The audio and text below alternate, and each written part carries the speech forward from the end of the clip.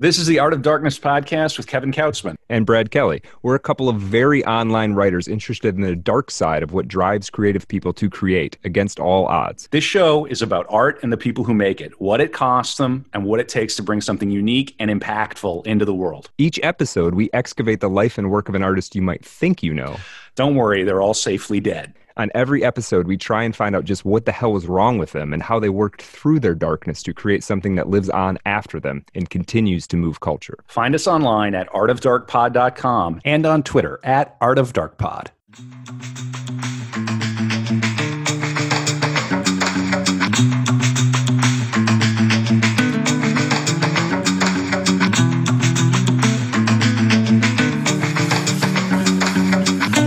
We're back. Another episode about the dark side of creativity, Art of Darkness. I'm Kevin Kautzman, and I'm joined today by my co-conspirator, my roommate in the hotel from hell with the cockroaches and Leonard Cohen and all the rest of them, Brad Kelly. And we also have friend of the show. If you've listened to the back catalog, you already know who he is, Michael Bakkensen. Michael, how are you? I'm excellent. Really good to be here. I've been listening to your back catalog. Excellent. Good. Well, it's growing, folks. It is. And I've been thinking about how we finally have a show that people seem to want to listen to. We're not doing Rogan numbers, but we're nobody getting is, listeners, but nobody is. Like, I don't even know if Rogan is doing Rogan numbers. Like, everything. What's real? But, people seem to enjoy the show. So based solely on that, we're going to totally change the format. We found something you're comfortable with and you enjoy, and now we're going to take a left turn at what? I guess 8th Avenue, 5th Avenue, one of the avenues. Between 7th and 8th, yeah. No, 7th and 8th. Okay. And we are going to go to the Chelsea Hotel, or Hotel Chelsea. I don't know if there's a more, prestigious way of saying it, or more informed. Maybe Michael, you can tell us that in a second. This is the first episode we're doing on Art of Darkness about a piece of architecture, about a locale, and as such, it's not going to be like the other episodes where we maybe talk about the work of an artist and how it informs their soul or their psyche, or we try to sort of get to the bottom of what moved them. In this case, I think the question is something more like, does a place have a soul? Ooh. And if so, what is the soul of the Hotel Chelsea, or the Chelsea Hotel? Michael, which is it? Which should we say for the episode to begin?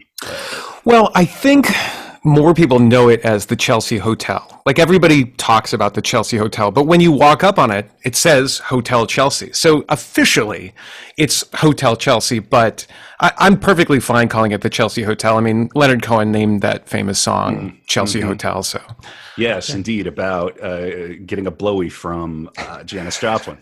Yes, I think I'll be touching on that today. Yeah, I remember you well in the Chelsea Hotel. You were talking so brave and so sweet, giving me head on the unmade bed while the limousines wait in the street. Indeed. Wow. Some pretty good. Those are fun lyrics. Yeah. Wow. And so many people have covered that song. Right. All right. Well, so we're not gonna sing on this episode. No. Yeah. Brad rapped on a Patreon episode. Yeah. If you want to listen to the that one brought a lot of Patreon subscribers. Rapping. Yeah. If you want to hear Brad rap, you're going to want to subscribe to our Patreon at patreon.com/artofdarkpod, and you'll get an extra episode for every episode we do. We do these core episodes, then we do the dark room episodes where we have guests come on, and we're going to have one of those too, but we'll talk about that later. And I think as we go on, I'll tease the After Dark episode for this. I'll extract something from inside the content here and tease it a little bit as we go. I'm generally pretty good at doing that, if I may say so myself. So Patreon, you gotta get it, if only to hear Brad rap on the MF Doom. There's lots of good. Some of the best stuff in Art of Darkness is on the Patreon. Yeah, we kind of we're relaxed right now. Like, I'm not that tense, but yeah, we kind of on the After Dark we kind of let things fly a little bit more. So you know, if you're into the show, support the show. We put a lot of time into it. All right, so I say let's start, and maybe we usually start with the Art of Darkness question, which is for Brad Kelly in this case, I think, because Michael, I want you to go second because you know a lot more about the Chelsea Hotel than Brad does. So Brad, what do you know about the Hotel Chelsea? I don't know a ton. I learned a little bit just kind of scouring the Wikipedia page for notable residents to tweet about in the run up to this episode at twitter.com/artofdarkpod. I post like sort of one tweet kind of episodes almost of Art of Darkness. So I was doing notable residents of the Chelsea Hotel and learned mostly about who lived there, and it's basically everybody. So I lived in New York for 7 years. I never even visited. I feel like a clown, and I feel like I should maybe go back and move and live there. Right, just for a little bit, just soak up some of the juju that's in that place. But yeah, it's obviously in New York City. Call it a hotel, but people lived there for extended periods of time, sometimes years and years. Everybody from Mark Twain to Sid Vicious lived in this place. And I think I have the After Dark story. The After Dark story is going to be about this man who lived to be the oldest man at the time. Yes. So we'll talk about that fellow on the After Dark episode. He lived to be 102 years old in the Chelsea Hotel. Yeah, and when he died, he was the oldest man in the world, right? The oldest man in the world lived in this hotel, among all these others that you're talking about. Right. So for whatever reason, I mean, I think there's probably a lot of buildings in New York City that have had a lot of notable residents, but I think this has got to be head, shoulders, and waist above all of those places for whatever reason. It has to be almost historically the highest concentration of freaks. Yeah, that's true. That's the thing too. It's eccentric people. It's a lot of artists of all stripes, film, music, writers. Everybody. It's like the firehouse in Ghostbusters, but instead of capturing ghosts, it captures people with daddy issues. Yeah, so that's about all I know about it. I mean. I'm hyped to do this because I want to figure out. I want to try to answer Kevin's question. What is the deal with this place? What is the deal? And I already had the idea. There's this sort of strange duality about the place. Hotel Chelsea, Chelsea Hotel. We'll get into it shortly. The history of it. It started as kind of almost like a communal apartment living. It was the first co-op in New York City at the time. So it's impossible to imagine New York City without apartments now. So it was groundbreaking even then. We'll get into it, but I want to give Michael a chance because I know, Michael, you have something like a relationship with the place. It sounds like you visit there. You maybe even have friends who have lived there. Yeah. What do you know about the Chelsea Hotel in 5 minutes? Right. So, I was actually surprised when I was looking into it that it was a co-op. And what a co-op to me means, at least in terms of New York real estate, was that it was something that could be bought. You could buy into it. Like you could buy shares into it. And it was specifically designed from the beginning for artists. That was the idea, was to attract artists to this place. What could possibly go wrong? Right. But at the time, that was the theater district. The theater district has migrated in New York over time. At one point, it was like below Astor Place. Astor Place is around like 8th Street. At that time, that was around 23rd. It kept moving north. Now, of course, Times Square is what we think of with Broadway. But at that time, it was a theater district. Mike, I've lived in the city for on and off for 20-something years. So I was familiar with it and was kind of in awe of it when I went by. I didn't know all the people that had lived there, but I'd heard about it. So it's, you see all of these plaques festooning it like a... what a Russian soldier would have on the exactly. It's and the fake awards that you have on your chest. But these are actual legends that live there at some point. But yeah, my personal connection is by hook or by crook. My wife made friends with this guy who's a hairstylist who did stuff for movies and just cut hair as well. also a visual artist. So she was going to him for years. So I got to meet him and got to know him. And then eventually I figured I'd spring and spend the extra money for a better haircut. And so I've been going there for a while for haircuts up on the 10th floor. And also where I produce music is just a couple of blocks down to the west at the London Terrace Hotel, or London Terrace Towers. And now this is the fellow that we're hoping to have on for the Darkroom episode. Yeah, he's very into it. He's never done Zoom. He says he's a bit of a Luddite, but he'll get on there and tell you about it. He's lived there since the mid-90s. Perfect. Wow. So what a fun thing we get to do here. We get to make Gerald, this episode. Yeah. Gerald DeCock is his name. Okay. And if you look him up, you will find all kinds of profiles because his studio space is unique.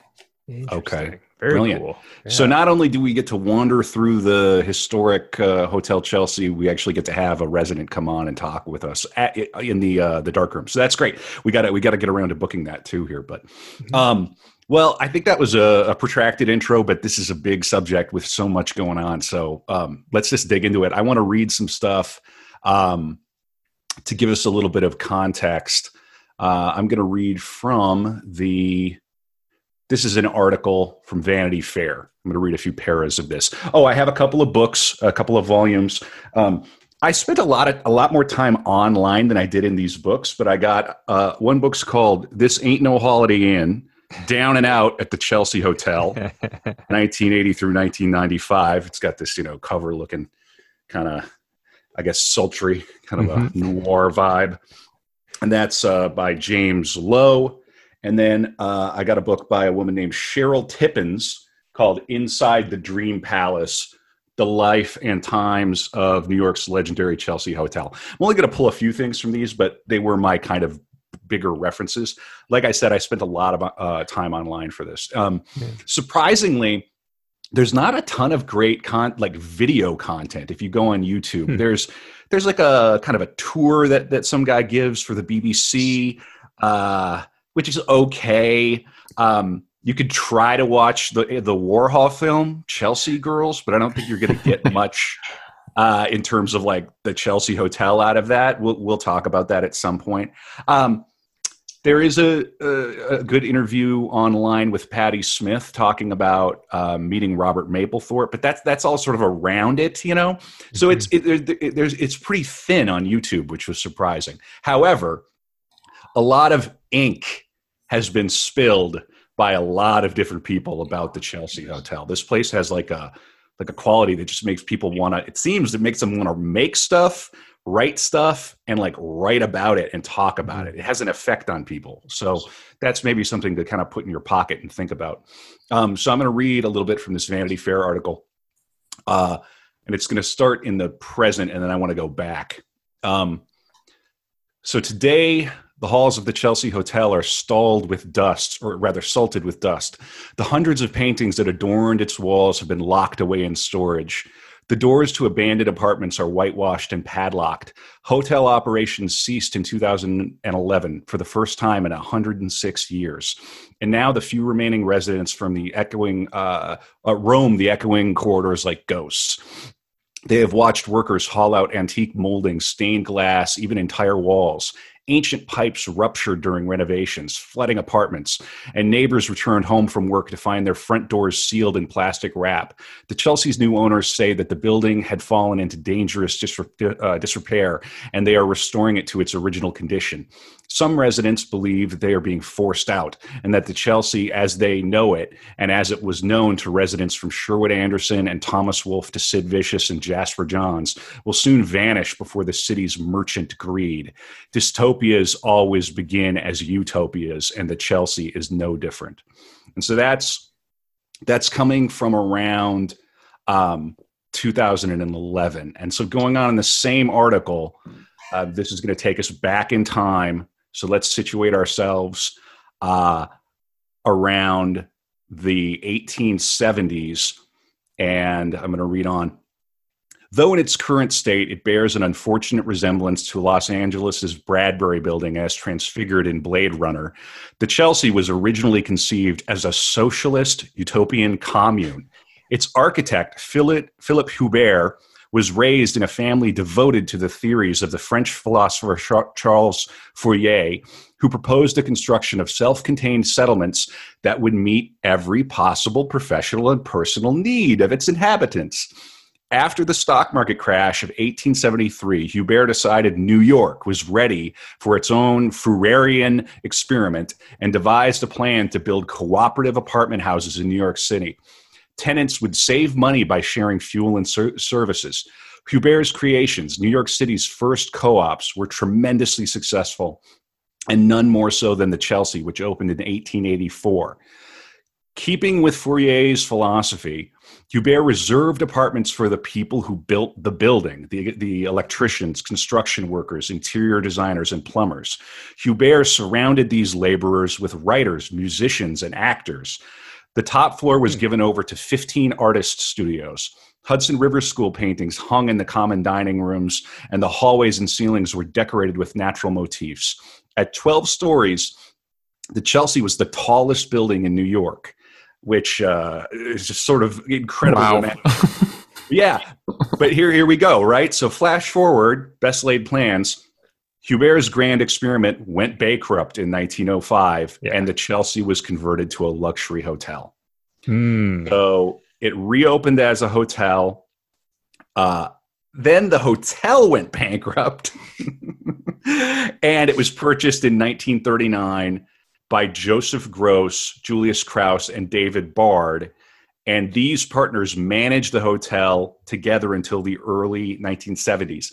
Now, the heyday, it feels kind of like the heyday for the Chelsea Hotel is the 60s and the 70s somehow. I don't know why necessarily, but it feels that way. And I think partly that's because this fellow, Stanley Bard, David Bard's son, became the manager of the hotel. And we're going to come back all the way around to him, at the end of this episode, because he was around for a good long while until this recent shakeup that happened with the hotel. And when he took over in 1970, like in the 70s, he really leaned into the freak show. He's fun. You can find in that BBC documentary that I mentioned, which is on YouTube. Just look up Chelsea Hotel. It'll be there. BBC documentary. He's there and he's just like, I really believe in meeting my tenants where they are and helping them out. So this was the guy who would kind of like into the 70s and the 80s, he'd kind of like let things slide. But we'll meet him a little further down the line because I do sort of want to remain chronological. So I don't know, Michael, do you, in your looking into this, did you learn much about Mark Twain and his visit to the Chelsea? No, I just see a reference to that. But, I've seen Mark Twain is listed as living in about 36 places. I think he bounced around. He definitely did. He was a kind of almost like the first stand-up comedian. He did these public speaking tours that took him to every single last place. Yeah. His level of fame was astronomical. Elvis level fame before Elvis. Although there was nobody like Elvis. Yeah, well, I mean, given Mark Twain's timeline, he may have been there during the commune days. Twain died in 1910, possible. I believe. So, yeah. Well, and I think we've got to pause and I think it would have been a hotel by then. Okay. The irony, of course, right? We're going to start this great socialist commune, and then it becomes a hotel. The hotel goes bankrupt, and then it becomes just this. There's just these apartments. But I think it's worth pausing the three of us for a second just to consider what a radical idea this would have been. I mean, I'm reading here on the Wikipedia. Within a few years, the combination of economic stresses, the suspicions of New York's middle class about apartment living, the opening up of Upper Manhattan and the plentiful supply of houses there, and the relocation into the city's theater district bankrupted the Chelsea. Right. So all these factors, this location, it's kind of cursed. Right, right. Yeah. I like this idea of people being skeptical of apartment living. What do you mean? They're all just going to live in the same building together? Like, it sounds a little bit like communism to me. I mean, now we can't imagine it any other way, could we? Yeah. No. What do you mean? My son's gonna go live with other men and then giant building. Right. I mean, but this narrative, we're talking about the middle class suspicion of this. I mean, what's one of the finest pejoratives that's been sort of created online? You're a bug man. Yeah. People call people bugmen. So there's still this sort of living in the pod. Yeah, living in the pod. Yeah. So I don't know what I have to contribute about that. Contribute to that, but something to think about. What a radical change that this represented. Yeah. And the fact that it's the tallest building in New York City is hard for me to even fathom. I mean, yes, yeah. Well, it was built in a style that they describe as Queen Anne Revival and Victorian Gothic. Among its distinctive features are the delicate flower-ornamented iron balconies on its facade, which almost kind of evoke like a New Orleans kind of a vibe, don't they? They're beautiful. Yeah. Are they? I love the ironwork. Yeah. Yeah. And then this grand staircase, which extends upward 12 floors. That is very impressive. And it's kind of freaky because you can look down straight from the top all the way down to the lobby, essentially. It's just if you misstepped or intentionally did that, be quite a fall. Yeah. Well, I mean, and if you were like, what was his name? One of the playwrights that lived there would like to get drunk and he would like to yell up the staircase and everything. Is that kind of, not that I would relate at all to that, but yeah. So that's very interesting. So yeah, I feel like hopefully that paints a little bit of a picture of the place. And I just want to now, in terms of the structure of the episode, Michael and I are going to go back and forth a little bit. And I think we want to do what everybody kind of wants to do when you talk about the Chelsea Hotel, which is we're going to go kind of in a funny way. We're not going to cover everybody because it would just too many people. I mean, if Brad started a thread about all the famous people, it'd be hundreds. You could probably reach 1,000 people who are notable in some way. I think I cherry picked like 30 maybe for those that run of tweets. So yeah, and that was just scratching the surface. So, well, there's a restaurant in the hotel as well called El Quixote, which this is crazy. It was in the hotel from 1930 and was in the same family from 1930 until 2017, this restaurant. So just to set you in this place, and there are just not many places, certainly not in North America, that are like this. There's no other place that's like this. It is a unique place. So yeah, I want to start with an anecdote about Jackson Pollock. So let me pull this up here. Jackson Pollock was introduced to the swells. He was being sort of brought out by by Peggy Guggenheim for to be shown as an artist. And I'm looking for this anecdote. I can recount it from memory. So. You have to imagine Jackson Pollock in the 40s. I imagine in the restaurant here, or probably it would actually, I'm sure, would have been private with Peggy Guggenheim, right? Mm-hmm. She's going to introduce this next great hot artist to the money, and he proceeded to throw up his liquid lunch. You're getting some olives in you anyway. Yeah, free Manhattan lunch. And one of the would-be patrons suggested that the waiter or someone else take the cutting of the carpet because it would be worth a lot of money in the future. Oh my God! Because it looks like it looks like a Pollock. It's a Pollock original. Yeah. So there's no 3-act structure to that story for Jackson Pollock, but I think that's a good good anecdote to start with. That's the kind of thing that's going to happen at the Chelsea Hotel, and a lot worse. Mm-hmm. This is about darkness. There's some really bad things that happen to this hotel, and I imagine it infuses the memory of the place. So that was in the 40s, and now I want to hand it over to Michael because in the 50s, Dylan Thomas the poet, very famously lived there. So, Michael, what do you have for us about Dylan Thomas's time at the Chelsea?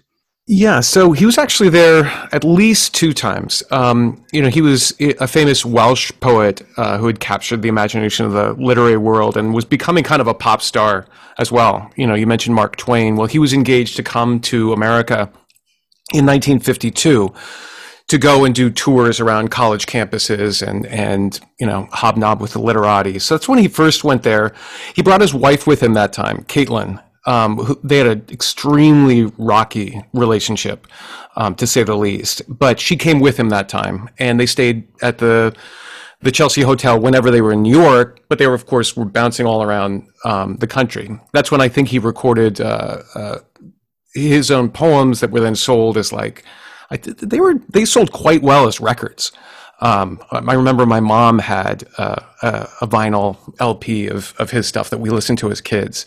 But the famous time is when he comes back about a year and a half later in the fall of 1953. And he was sort of in this place where he felt he had lost his poetic mojo. And he didn't know he was ever going to get it back. And he was kind of just in despair of having lost the muse. He was more or less estranged from his wife. Somehow the plane tickets got messed up and he showed up like a week later than he was supposed to. Somehow he was a drunk. He was a raging drunk. Alcohol had something to do with it as well. So he was in a horrible place when he landed at Idlewild. He was picked up by, find the name of this woman because she factors heavily. Liz Rytel was kind of his tour guide around the city and was arranging everything for him. And she, of course, had kind of an affair with him and stayed with him at the Chelsea Hotel. So that's where he landed, and he bounced around. He was there to sell Adventures in the Skin Trade, which was his new novel. And then he was also developing Under Milkwood for possibly a commercial run, maybe on Broadway, maybe in London, something like that. And he was having rehearsals with actors. And he was also supposed to perform in it himself. But he was just an absolute train wreck. I mean, I just reread this chapter about, basically the final days of his life. Which is the biography? Let's credit this. So this is called Dylan Thomas, A New Life by Andrew Lysette. We respect our biographers on this show a very great deal. Absolutely. And we've been corrected that we're not doing biographies, we're doing profiles. Correct. Yeah, that's true. There you go. The great Carl Rollison. But a friend of mine, Jim Nabel, asked me to portray Dylan Thomas in a workshop of a musical a few years ago. So I bought this book, and it blew me away. What had gone on with him. I could see that work. You're like a handsome Dylan Thomas, a little bit. You got a little bit of a handsome. Well, he was, We don't want to cast the ugly. He had Dylan no problem Thomas with the. What do you think show business is, bro? I'm just saying, Michael's very handsome, and he could pull off Dylan Thomas. Thank you. There you go. But he had his way with the ladies. Women were entranced with him. But at this point, my God, he was 38 when he arrived. He turned 39 there and was dead within a couple of weeks. I'm reading, I don't want to stomp on this, but I'm reading, preparing for the John Berryman episode. John Berryman was born in the same year as Dylan Thomas. And when he met him around Cambridge someplace, John Berryman had an existential crisis, realizing how accomplished and famous Dylan Thomas was, and they were the same age. Where John Berryman was in graduate school at Cambridge, right? And he was like, "Oh my God, this guy's the exact same age as I am." There's a wonderful anecdote about him in there when he learns the news that Dylan had died, and he was he had been hospitalized, and he was up. I forget what college he was at. It was like Bard or something like that. He was somewhere upstate, and he was walking around in a total panic, taking deep breaths. And he explained that he was taking extra breath for Dylan. Yeah. That sounds right. That sounds right.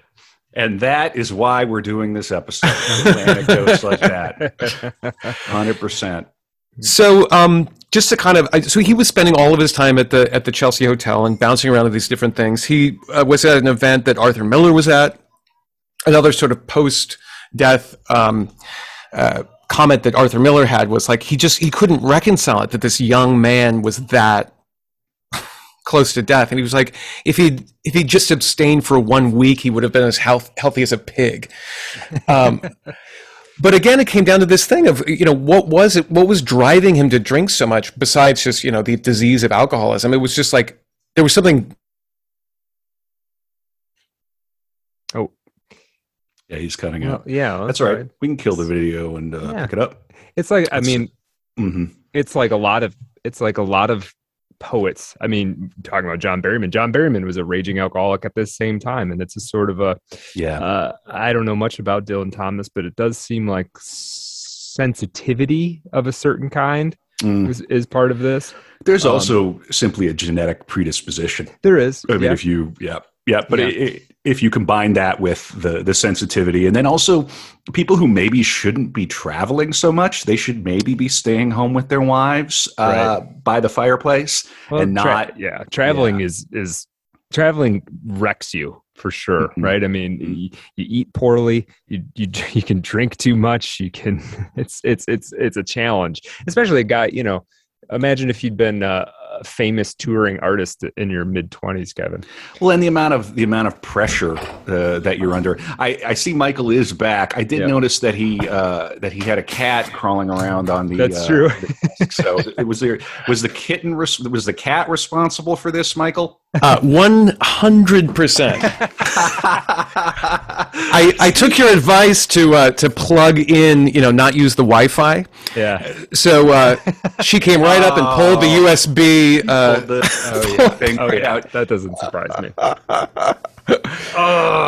Where was I? Just when I thought I was out, they pull me back in. Years of podcasting. Oh my God. Well, okay, we're back. We were talking about Dylan Thomas and Kevin and I kind of vamped a little bit about just alcohol and poets and things. Yeah. So what was driving him to this? I mean, he was estranged from his wife. He felt that he'd lost his muse. She had sent him some telegram that said, "You have left me no choice but suicide or the street. Hate, Caitlin." Hate instead of love, Caitlin. Oh, whoa. Ow. Yeah. And he was having these various affairs, and he had a premonition of his death. I mean, he was frightened of it, but he was being drawn towards it. He would tell people, just strangers, he's like, I had a vision last night of the gates of hell. And he saw a poster of Tony Curtis in some Houdini movie, and it like struck him to the core. Because somehow he associated himself with Houdini, and he was like, "This is a sign." And then he was going around in the village, and and he's Welsh, and so not from. I mean, what was he from? A village, or was he from a city himself, or was he? He was from Swansea. He lived in. He very much identified as Welsh. I'm just thinking, it's a long way from Swansea to New York City and the streets of New York City. Wow. Yeah, but he lived in London. He was celebrated, but he could never hold on to money. He could never have a real job. His wife was basically like they were struggling to survive, even though he was like this legendary figure. And then he kept going back to this White Horse Tavern. That was his pub. Yeah. Have you? I've heard of the White Horse Tavern. Yeah. Mm-hmm. Yeah. Quite a famous little literary haunt. Mm-hmm. Yeah. He famously came back and said that he had 18 whiskeys in a row. And it was a record. Yeah. And that it was a record. Yeah. Mm-hmm. It must be a record. But that is belied by the fact that he was being followed by detectives because there was a libel suit between him and Time magazine. So they were following him, and they said that he hadn't had more than 6.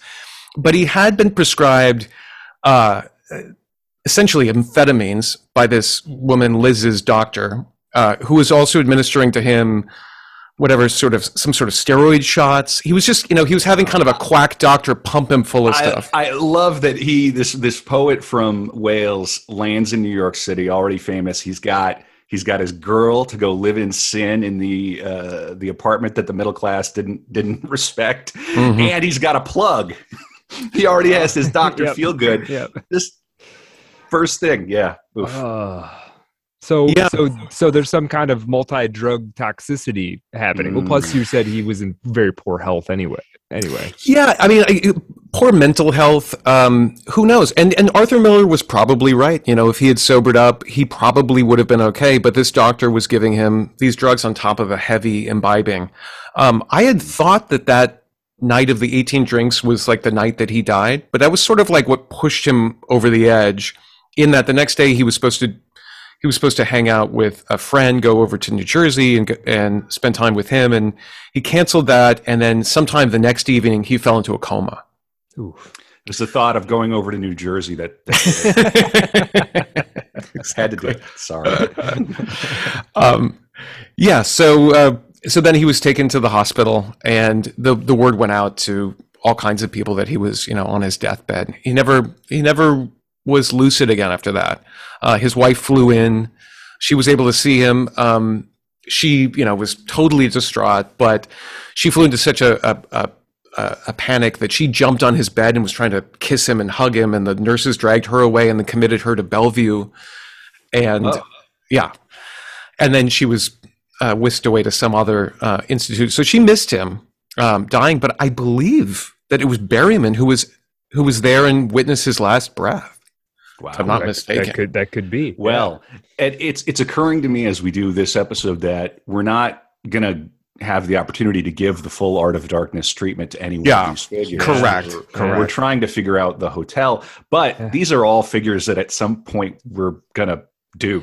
It's taken us a long time, but yeah, what a fascinating story. And so he drank at the White Horse. He was being followed by these Pinkertons or whatever, these men. They were doing a little reconnaissance because I guess he had some libel suit versus Time, and they wanted to prove that he was maybe an unreliable narrator. Well, and then so he did manage to make his way back to the hotel, and he just died. He made his way back to the hotel. He was alive for another day, but it had just been like this accumulation of things. And they said like once whether this is true or not, it's hard to pin it down. But once he received that telegram, he was just on an epic bender like you can't believe. And it took its toll. Interestingly enough, when they did the autopsy, his liver was not as damaged as they thought. What he'd actually really messed up was his lungs from lots of smoking. And then the doctor had prescribed morphine on top of all these things, and it had suppressed his lungs. So it's like emphysema plus the suppression of the lung function kind of put him into a coma. But the alcohol had also really affected his brain and spinal fluids. So the doctors, the famous line was that the doctors called it an insult to the brain. Yeah. Wow. Man, having to committed that much damage to your body by the age of 38, I mean, that's it's not young, but it's certainly not an old man. It's time to play the air guitar. Rock and roll. Yeah, we're going. Yeah. No, it's actually not great. We shouldn't. I shouldn't. Yeah, it's terrible. You got to take care of yourself. Oof. Yeah. But he did. Look, he burned bright, this guy. He clearly got it done. He left a legacy of writing, but definitely look out for yourself there. I just saw two things on this I want to know, just looking at the Wikipedia, that kind of jumped out at me. One, he apparently only had 100 pounds when he died. That was the value of his estate. Correct. Which is amazing because, he was a famous figure in this world for sure. And that his widow died in 1994.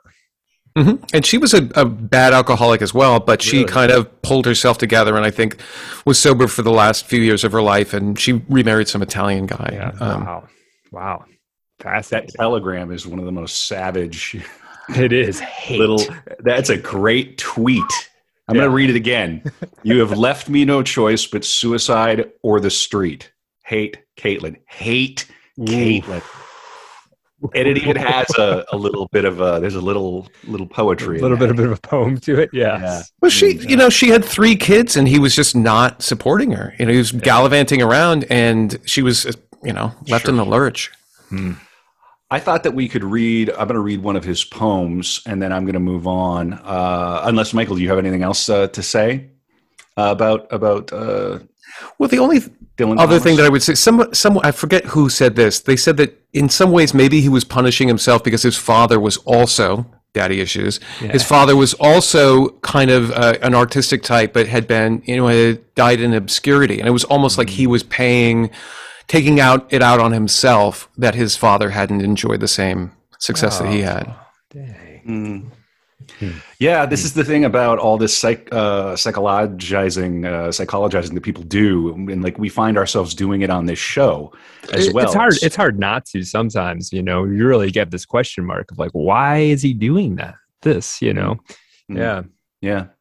Well, hey, that was a great little mini profile of Dylan Thomas and how he ended up dead in the Chelsea Hotel. We may have an episode titled "Night of the 18 Drinks at the Chelsea Hotel." Is not so bad. We'll see what else this episode gives us. I'm going to read one of his poems. Yeah. And death shall have no dominion. Dead men naked, they shall be one, with the man in the wind and the west moon. When their bones are picked clean and the clean bones gone, they shall have stars at elbow and foot. Though they go mad, they shall be sane. Though they sink through the sea, they shall rise again. Though lovers be lost, love shall not, and death shall have no dominion. That's a banger. That is a banger.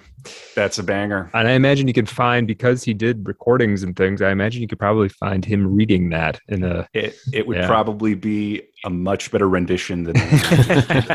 Well, it'd be less sober and more Welsh, I guess. And apparently the title comes from St. Paul's epistle to the Romans, and death shall have no dominion. Okay. Yeah, great. Okay. So that happened in 1953. Am I correct? Dylan? That's right. He had just turned 39. Yeah. So we're out of the war. War is over, and now we're getting into the age of the American Empire, right? And the post-war period. And I want to talk a little bit about Arthur C. Clarke and the writing of 2001: A Space Odyssey. Now, if I'm not mistaken, one of the plaques at Hotel Chelsea is for Arthur C. Clarke, and That's right. it has Hal on it, which I don't know why you would do that. It looks like an old-fashioned iPod. I was like, why is there an iPod up there? I was like, oh, that's Hal. Yeah. I'm not sure that I love that choice. I actually I'm just going to see if I can find the plaque. Hal's. I mean, it is a good character, though, right? Yeah. It's just a bit of an odd choice, right? I don't know if maybe one of the spacemen instead. Yeah, something like that. Yeah, it kind of reminds me of when you see the Cthulhu plushies. Can you imagine having just like a Hal plushie? I think that's your iPhone, Brad. Yeah, I think your Hal plushie is your iPhone. That's about right. Yeah. Well, so it just says, Sir Arthur C. Clarke invented communication satellites in 1945. His exploration of space, 1952, was used by, is it Weber? I can't read Werner von Braun. These are not easy to read. To convince President John F. Kennedy to go to the moon. And he wrote 2001: A Space Odyssey here at the Chelsea Hotel. And then underneath it has Hal, and it says, "I'm sorry, Dave. I can't do that." Who decided on that? Like, I wonder do you think that they must have had a sense of humor about it? They must have sort of known that they were being cute. Yeah. Oh my gosh. It's so interesting. Is that a vibe, Michael, kind of generally about the hotel? Is like, because in this BBC doc I noticed a lot of like, there's a sense of wit among the people. Oh, there's another little short clip you can find of Burroughs with Andy Warhol, and it's like every word they're trying to top each other in some hyper witty way. Yeah, and it's like you're dipping into an in joke that's going to last an hour, and it's just them around the table, and they're all conscious of the camera, and these are all geniuses, and they're kind of very in their heads. I mean, does the hotel have a vibe like that? Like, are you aware, this is a place for artists? Like, what does it feel when you're inside? Sad story is that it doesn't have that vibe anymore. When that new owner took over. He got rid of all the paintings that had been there. He renovated everything. This endless renovation. It's like going on 11 years now. It's still full of, plastic wrap and this and that, and there's scaffolding outside.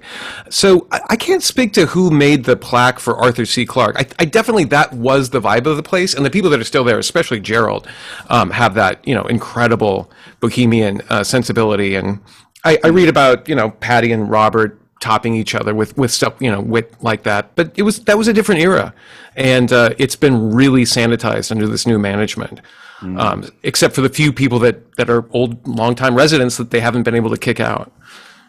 Yeah, right. We're going to get to that, as we reach the end of the core episode here, and maybe talk about it a little more on the After Dark for Patreon too, because I'm very fascinated in if we are attempting to scratch the surface of the story of the Chelsea Hotel, trying to paint a picture of it being this utopian commune ideal all the way through to the recent period. It's just such a fascinating little reflection of America and of New York City and New York City real estate and how cutthroat it is. So I just think there's something to be said for that. So we will pick that up. I do want to read a little bit from something I found, which really tickled me. If you want to go back, if you're new to Art of Darkness, this is maybe a little selfish because this is one of my episodes. But you know what? This is a team effort. If you want to go back and listen to an episode that I'm proud of, listen to the Kubrick episode. Yeah. It was so much fun to do. And of course, Arthur C. Clarke was a big part of that in terms of Kubrick's body of work in 2001. And so there used to be a book that was in print, but it's not in print anymore. I found it online, and it is Arthur C. Clarke's diary of making 2001: A Space Odyssey and writing the book. And I'm just going to read a few, sort of entries here. Let me just lay the table. Our initial schedule was hilarious. He's talking about working with Stanley.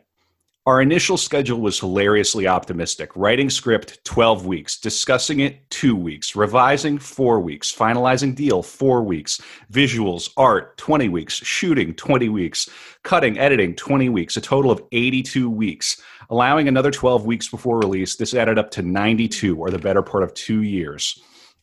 I was very depressed by this staggering period of time, since I was, as always, in a hurry to get back to Ceylon. It was just as well that neither of us could have guessed the project's ultimate duration, 4 years. The rest of 1964, this is mind-blowing to me, the rest of 1964 was spent brainstorming. It's just you and Stanley Kubrick trying to do a mind meld. And Stanley Kubrick never lets you give up. Right? He's just like, at some point you're like, Stan, literally, can we just get a sandwich? And he's, I personally know Michael and I have a mutual friend, an old timer in New York, Lewis, who talks about how much he despises Kubrick because of how difficult he was to work with. They did effects on 2001, and it would apparently Kubrick would call at 8:00 sharp. 8:00. He was on the phone, and you'd be on the phone with him for 90 minutes talking through what he needed and all the rest. It was just apparently really brutal to work with. But he made 2001: A Space Odyssey and some other good movies. That's so, so I'm going to read a few more because there's some real nuggets in here from Arthur C. Clarke. Despite the unrelenting pressure of work, a mere 12 hours was practically a day off. I kept a detailed log of the whole operation. Though I do not wish to get bogged down in minutiae of interest only to fanatical Kubrickologists. Oh, no. Kubrickologists. What a good one. Perhaps these extracts may convey the flavor of those early days. All right, so May 28th, 1964. And a lot of this is happening at the, I don't know if he's actually writing this at the Chelsea Hotel, but he would write the thing. When he would actually buckle down to do it, he went to this place to do the writing, which I think is fascinating. So suggested to Stanley that they might be machines who regard organic life as a hideous disease. Stanley thinks this is cute and feels we've got something. A couple more here. One hilarious idea we won't use. 17 alien, featureless black pyramids riding in open cars down Fifth Avenue, surrounded by Irish cops. So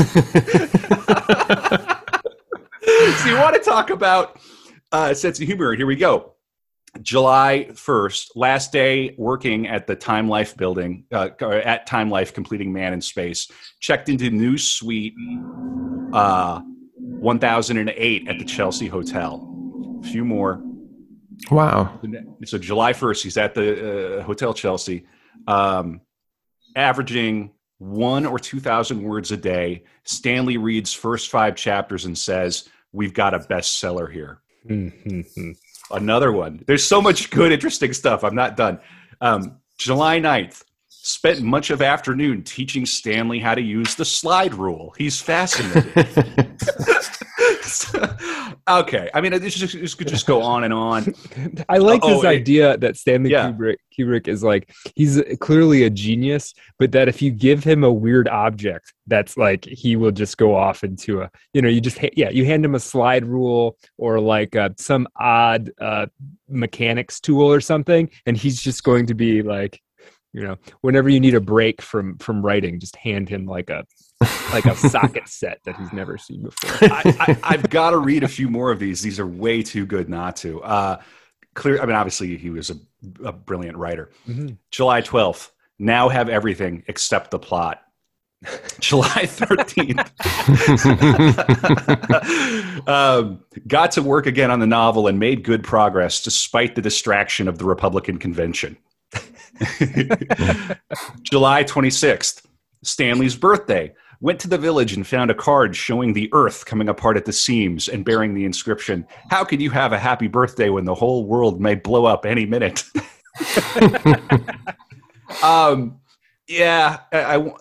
This is so interesting because this other stuff was happening. So listen to this, August 1st. The Ranger 7 impacts on Moon. Stay up late to watch the first TV close-ups. Stanley starts to worry about the forthcoming Mars probes. Suppose they show something that shoots down our storyline. Later, he approached Lloyd's of London to see if he could insure himself against this eventuality. Oh, wow. What an incredible... All right, and then I got one more. We've got the name of our hero at last, Alex Bowman. Hurrah, Alex Bowman. All right. So, just fun to think about these two geniuses sitting around watching, different, moon landings and I don't know, was the Ranger 7, that would have been a probe, I think. In any case, just fascinating and really, really fun stuff. All happening at the Chelsea Hotel. So you want to talk about some like wicked contrast. You've got, we're going to come to Mr. Cohen here pretty soon, who's going to write, I guess, a ballad about getting a blowy there. And then you got these guys thinking they need to get insured by Lloyd's of London because they might start launching rockets to Mars and it blows up their plot. Just so funny. That is the most eccentric sounding thing. Like, imagine if you weren't Kubrick and Arthur C. Clarke and they weren't wildly successul, but you're just some guy and you're like, you know what? I should probably go get insured in case they ruin my crappy science fiction novel.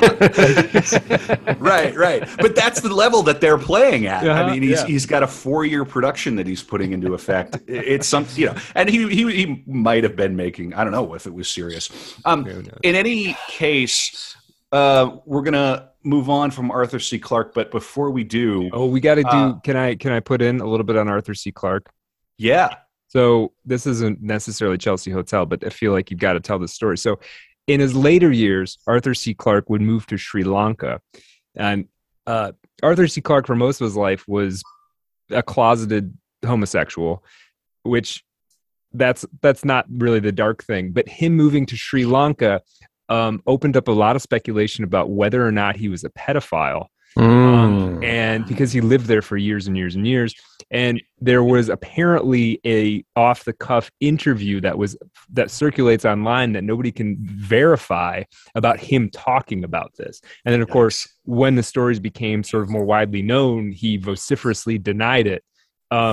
So it's not really clear. Nobody really would know except for Arthur C. Clarke, I guess, for sure. But it's this kind of odd thing that sort of taints I don't know if it even taints it, but you know, he's got all these amazing things that he did. He sort of conceptualized geostationary orbit and, Right. you know, co-wrote one of the greatest science fiction masterpieces. And then, like, he moved to Sri Lanka to do what exactly? Like, it's very, I don't know what to think of it.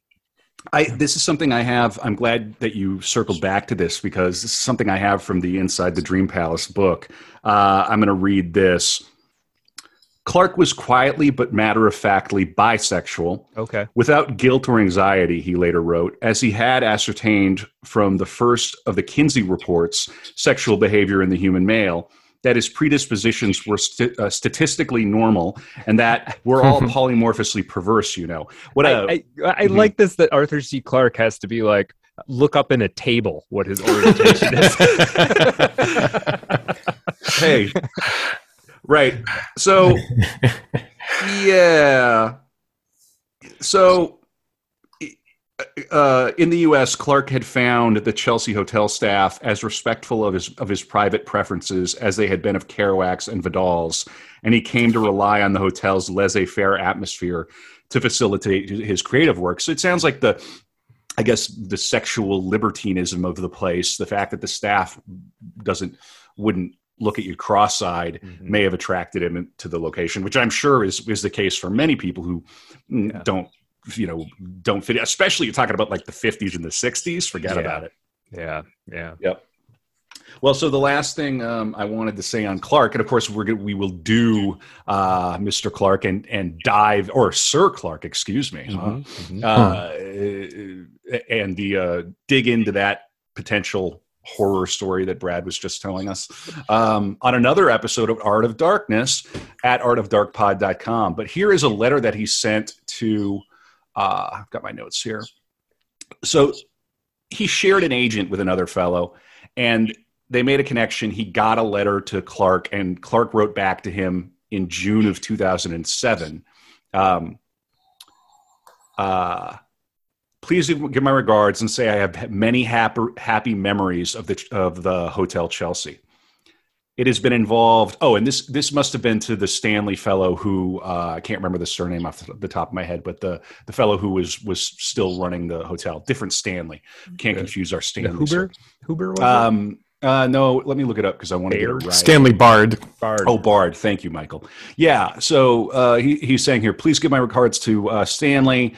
And say I have many happy memories of the Hotel Chelsea.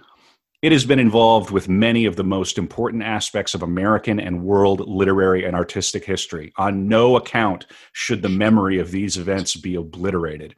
Please pass this to Stanley and anyone else who should be interested. All good wishes, Arthur, June 2007. So we share his sentiment. We'll do our little part trying to, carry the torch. Yeah. So fascinating.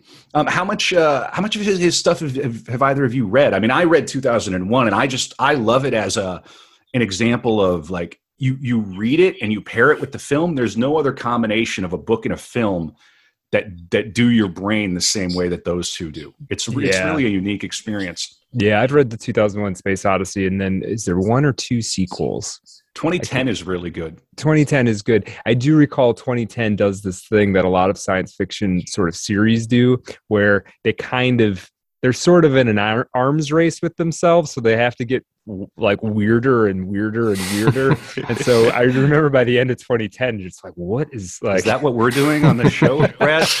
A little bit, probably. Yeah, a little bit. That's all right. It's okay. Good stuff comes out of it. It's good to notice. Good to notice. Yeah. All right. In any case, so we're in the 60s, and this feels. And Michael, I'm gonna pass it off to you here shortly, but this feels like really where we're getting into the image of the Chelsea Hotel that I think most people have. Probably, in part because of Andy Warhol and this art film, Chelsea Girls. Have either of you tried to watch this thing? On your recommendation, I stand clear. It's extremely bizarre. It did inspire Nico's 1967 debut album, Chelsea Girl, right? Of course, we're getting into, all this. It was shot at the Hotel Chelsea and other locations in New York City and follows the lives of several of the young women living there and stars many of Warhol's superstars. The film is presented on a split screen accompanied by alternating soundtracks attached to each scene and an alternation between black and white and color photography. The original cut runs at just over 3 hours long.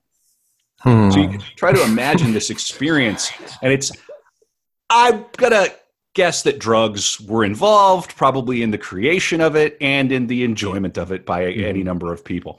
Now, let me read a review from Roger Ebert in his 1-star review of Chelsea Girls from June 26, 1967. Oh, and for the record, I'm not a Warhol partisan. I'm not trying to take him down, not by any stretch. In fact, this new Netflix series about Warhol is extremely strong documentary. I cannot recommend it enough. It's riveting because this is this guy who was on camera a lot, and he was famous at a very young age. A very interesting guy. Warhol, Catholic from Pittsburgh, makes his way to New York and becomes the figure that he did. Just incredible. However, Roger Ebert did not see it. Chelsea Girls must be believed to be seen. Like so many other elements of Andy Warhol's world, it has little intrinsic worth. You must have the faith before you go into the theater. You must be, as the used car dealers say, pre-sold. If you aren't, this film will not win you over on its own terms, as a great film can and should. It will simply lie there before you on the theater wall, winking first with one screen, then the other. For what we have here is 3.5 hours of split-screen improvisation, poorly photographed, hardly edited at all, employing perversion and sensation like chili sauce to disguise the aroma of the meal. Warhol has nothing to say and no technique to say it with. He simply wants to make movies, and he does, hours and hours of them. Chelsea Girls. If Chelsea Girls had been the work of Joe Schultz of Chicago, even Warhol might have found it merely pathetic. And it goes on. You can just imagine. I mean, what a biting review, because to think, man, he definitely went out of his way to think of the one thing that would potentially hurt Warhol the most, which would be to compare him to a used car dealer. I mean, that is a stinging indictment. This review is worth reading in its entirety, just because it's really well written, and it's not entirely off base. But art like this at this time was going to be really divisive. I have something that you're going to want to see. In the theater of the mind, I can kind of describe it. It's one of these women, and it's the poster art for the show, and she's naked, and then all of these hotel rooms are opening all throughout her body. It kind of is reminiscent of maybe Dolly with the cabinets, and you can see her breasts, and there's a big door down, between her legs and everything. It's super evocative, super provocative. And I'm going to read something about it from the Tate Modern here, which is one of my favorite places. I need to go back to London. Throughout his career, Warhol made numerous films, many of which were experimental and pushed the boundaries of what was considered acceptable in cinema. Chelsea Girls, however, was the art house film which stepped into the mainstream with incredible success. It consists of 12 reels of unedited conversations and monologues with Warhol's superstars, captured for the most part at New York's famous Chelsea Hotel. The film was then projected 2 reels at a time, combining separate, often contrasting stories.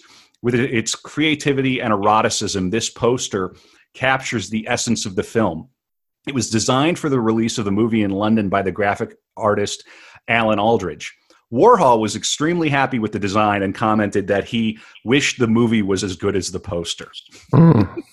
So Andy might have had a little bit of a sense of what it was. But and the one possible insight I had into this is, I kind of find it unwatchable. I think partly because it's not meant to be screened, in a house in Minnesota. It's meant to be midnight, maybe you and your friends have, you've been to the White Horse Tavern, right? And it's time to take a walk down to the one theater in the world that's showing this movie, right? And it's meant to be an experience. But it also dawned on me that, what do we think about when we think about Warhol? We think about the famous saying, "Everyone, in the future, everyone will have their 15 minutes of fame," whatever. Mm-hmm. Right?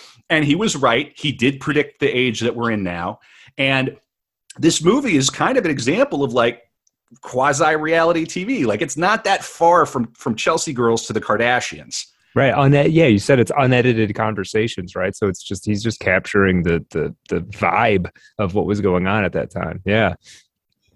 I could see even that being an event to go see at that time. Andy Warhol is this known quantity. There's interesting people are going to be going to see it. They're going to, you'll be talking to them in line, talking to them after. And it was probably a whole kind of event that is floating around the film. And so whether or not the film stands on its own is kind of, yeah. Well, that's it. I mean, and that's the next thing that Roger Ebert went on to say. He said the key to understanding Chelsea Girls and so many other products of the New York underground is to realize that it depends upon a cult for its initial acceptance and upon a great many provincial cult aspirers for its commercial appeal.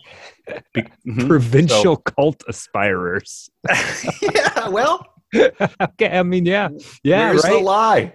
Yeah, so, yeah, because then you're out in Minnesota and it's playing, and you can be like in the the years after it came out, you could be the hip guy who knows about Chelsea Girls. Yeah, have you seen this movie, man? Yeah. All right. Well, so that's going to be our little interlude, or for Warhol. This could just go on forever. But it's 66. Okay, so we're kind of hanging out in the late 60s with Andy Warhol and all his Chelsea Girls and all the rest, and who should show up but Leonard Cohen? And I know, Michael, you have some things you want to say about this. Yeah, so I mean, there's like a direct connection there in that one of the first people. Here's a difference with Leonard Cohen and later I'm going to be doing Patti Smith and Robert Mapplethorpe. They very much overlap, and these are artists that hadn't found any success yet. In fact, some of them didn't even know what they wanted to do, really, what they would end up becoming famous for. But they were drawn to the Chelsea Hotel specifically because of what it was. So Leonard Cohen has returned from living on Hydra. He's not returning. He comes to New York from Hydra, where he had been living with a woman and her son. Hydra? Where is Hydra? That's an island in the Aegean Sea. That was kind of an artist's mecca in the mid-'60s. And he comes to New York and stays at the Chelsea Hotel. And who should he run into but Nico, who he ends up in her room, and they're kind of getting slightly intimate. And she socks him and says, "I don't want to fall in love with you." Go write a song. Yeah. Right. But he wasn't much of a songwriter. I mean, he said that he had learned guitar from this Spanish guy that he'd run into in Montreal when he was like a teenager. And he'd always kind of traveled around with a guitar, and he'd written a few songs at that point, but he'd never put anything on tape. He never, he'd barely played live. He'd played for friends, or he'd played in, cafes and coffee shops. And he is befriended by Judy Collins, who was kind of big in the folk movement then. If you don't know her, she's got the super long brown hair and beautiful blue eyes. Judy Blue Eyes was written by, sung by Crosby, Stills, and Nash about her. And she introduces him. She starts covering some of the songs he's written. And she introduces him to John Hammond, who, if you don't know who he is, he was the legendary A&R man who he did like Count Basie. He did Bob Dylan. He did Billie Holiday, I believe. He knew talent, and this had spanned decades. And he was like, I think he went to Judy Collins' apartment, recorded in her bathroom a couple of demos. And based on that, Hammond was like, I'm going to come to your room in the Chelsea Hotel and just like listen to you play. I want to hear you play. He was 32 years old at the time, which at that point, like most record labels were looking for 17-year-olds playing rock and roll. And here was like a 32-year-old Canadian Jewish poet. And he signed him on the spot. He was like, I'm bringing this in. And his record label was like, you're crazy, but you're John Hammond. And the rest is history. He had a great instinct. And this is the period to me where the hotel starts to feel like it's luring them in. Now, this is it had a culture, it had a community. You were mentioning this guy, Harry Smith.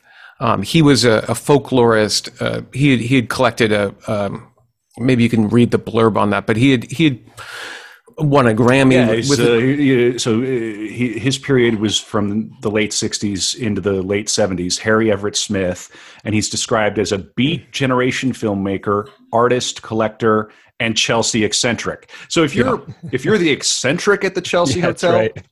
Yeah, he was an OTO mainstay. So now we're getting into Mr. Crowley and the neo-Gnostic bishop. Right. So that episode's going to be great. Oh, by the way, Brett, I think I know who we're going to do that one with. We'll sidebar on that. Oh, okay. But okay. He won a Grammy for Anthology of American Folk Music. Yeah, it was hugely influential for people in the mid to late 60s to listen to that music. And here's another fun fact: he survived for years on raw eggs, vodka, and amphetamine. Right. Yes. He smoked a lot of weed too, from what I read in the other memoir. If you go so far as to join the Crowley organization, you're the eccentric guy at the hotel. That also reminds me of that anecdote about Bowie, who, of course, we're going to do, surviving for years off of milk and peppers and cocaine, I believe. And cocaine. Yeah. Wow. So we've got a kindred spirit here. Maybe there's something in the Crowley book I'm not getting. Brad, you were going to say? I don't remember that part of the Crowley lore, but the Harry Everett Smith. There's I wish I could remember the name of the film now. There's a great film you can watch on YouTube that. It's an animated film that he made. Oh shoot! It has like 4 different names. But if you type in Harry Everett Smith animation to YouTube, it'll come up. And it's a weird little collage. I kind of watched a few minutes of it and found myself sucked in. It's a weird little collagey, sci-fi little stoner. It's not even really a movie because there's not really quite a story to it exactly, but it seems like it's ahead of its time in a lot of ways. It's very strange, but very clearly very deliberate. Is it called Early Abstractions? Is that what it is? No, it's something about the. I wish I had it at my fingertips. It's like the Hour of Magic or something. Heaven like and that. Earth Magic. Heaven and Earth Magic. That's the one. It's about an hour long. It's a trip. All right. Cool. So yeah, we're definitely getting into a different period of time, and so. And Cohen gravitated to the hotel, and that got him his deal. Right. So yeah. So I have a couple of quotes for you here. At the time, it was in journalist Thelma Blitz's estimation a big boho fraternity house.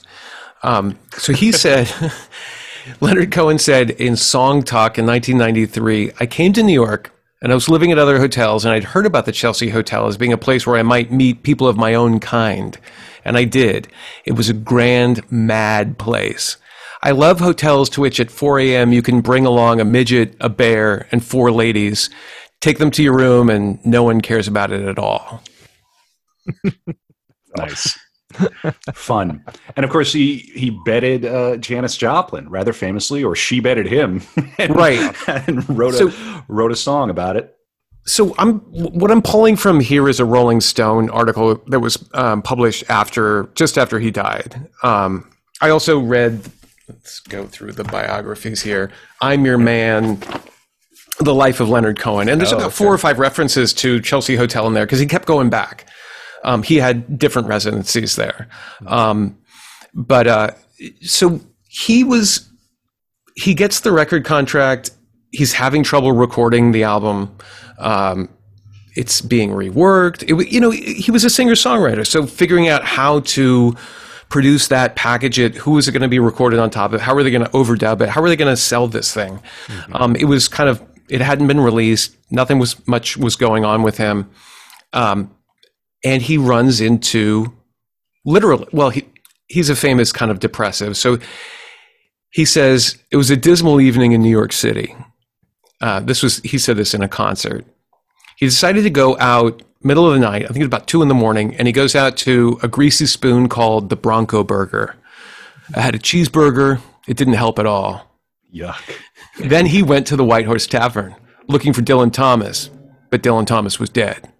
Oh, yeah. So he turns around and he comes back. Pardon me, there's motorcycles in the background. That's all right. He comes back. You're the one that's in the city. This is atmosphere, actually. This is good. You don't apologize for that. Yeah. So he comes back and he takes the elevator, which, if you haven't commented on the elevator yet, I mean, this is kind of like the Overlook Hotel. It's just a weird elevator system, and it's super slow. Like, I've had it take 10 minutes for me to get to the 10th floor there. I timed it. I got a haircut on Tuesday, and it only took a minute. But that was a minute to go 10 floors, which is kind of a lot for... If we gave you a minute of dead air on this episode... Exactly.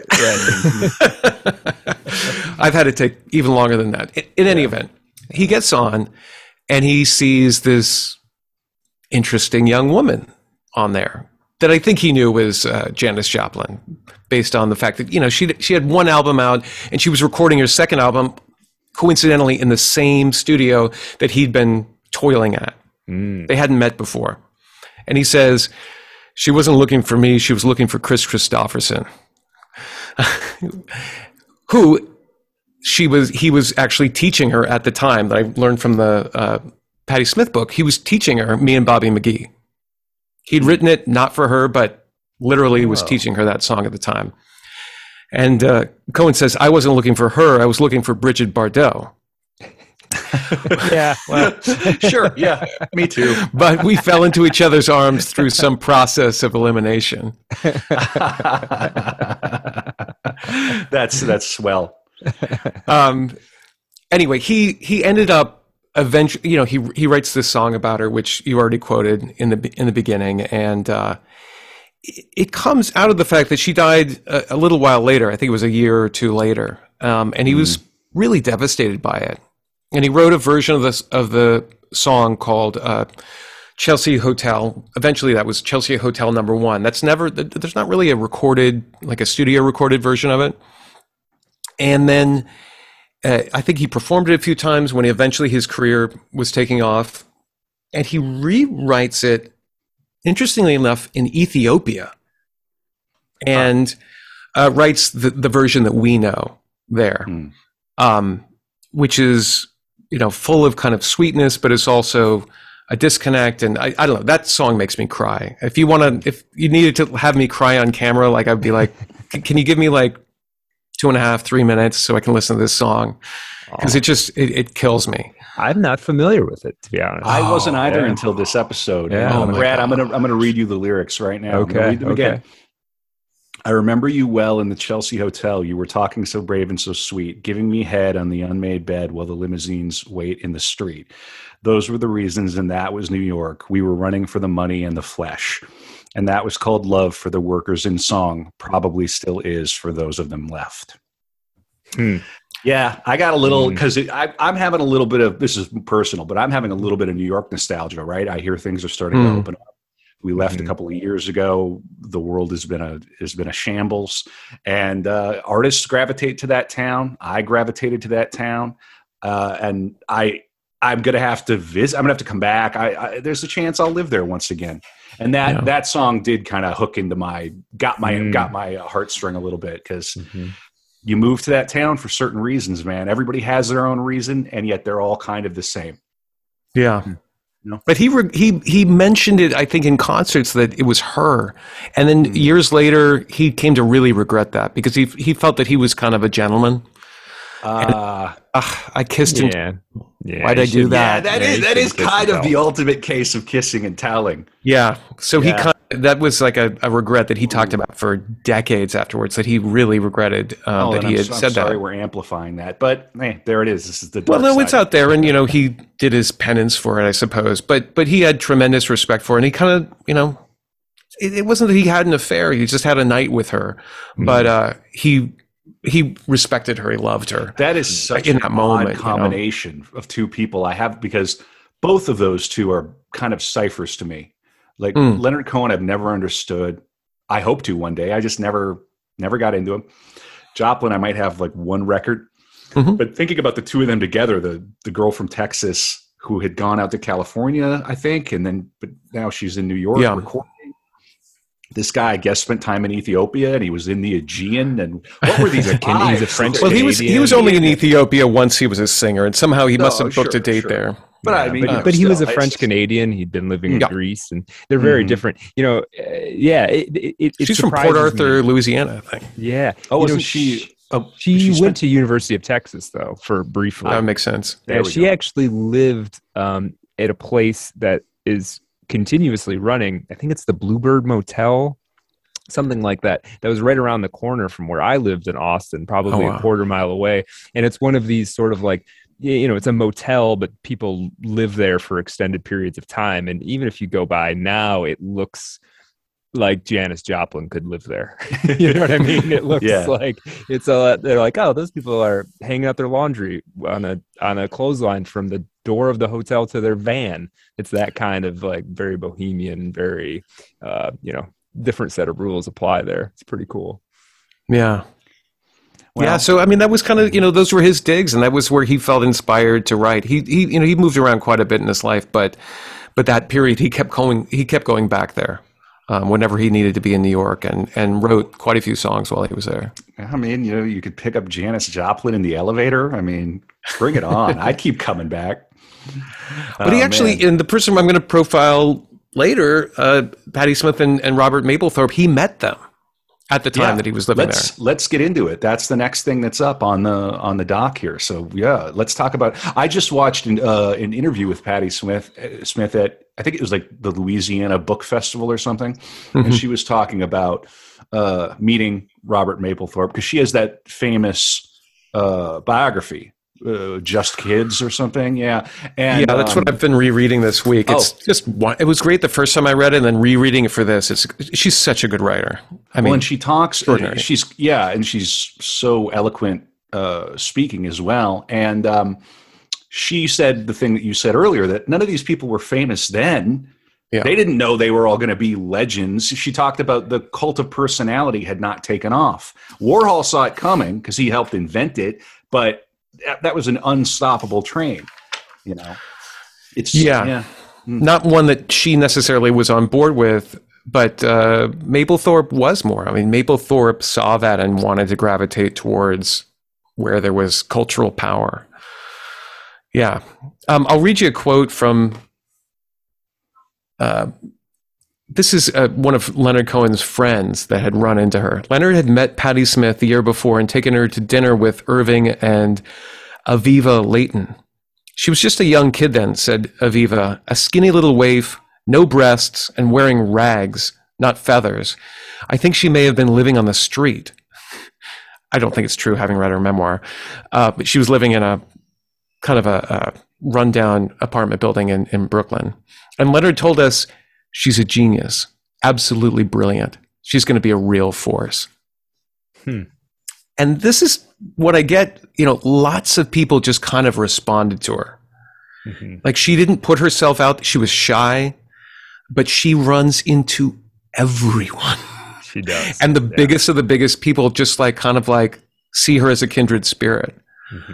She'd been from Jersey, kind of South Jersey. I don't know if it's quite Pine Barrens area, but I think it's called like or Upper Darby is where she's from. And she comes to New York and she falls in love with Robert Mapplethorpe. And it's that they're just kids.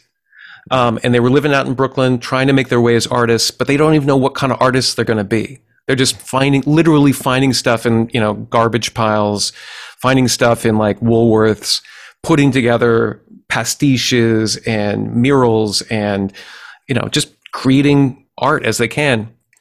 And she went back, I think she traveled with her sister to Paris, again, living just like in a tenement in Paris with her sister on a shoestring budget. They never had any money for years and years and years.